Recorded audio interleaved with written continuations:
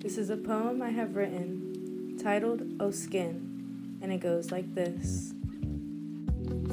I have longed to feel comfortable in you for so long. Every time I have gone close, an altercation occurs, and I don't feel as strong. When I was young, we had a rough relationship. We changed through the phases, like the seasons, with what was hip that season. We'd get critiqued no matter what we wore or how we looked, through glances from strangers and loved ones who we read through like books. After all the bullying, comments, and gossip, we have bossed up. We grew to mature, found logic through the pain, and now we feel sane. We were able to find comfort, finally, after so long. At 23, we feel strong. I no longer sit here and judge you, due to the old ones who wronged you.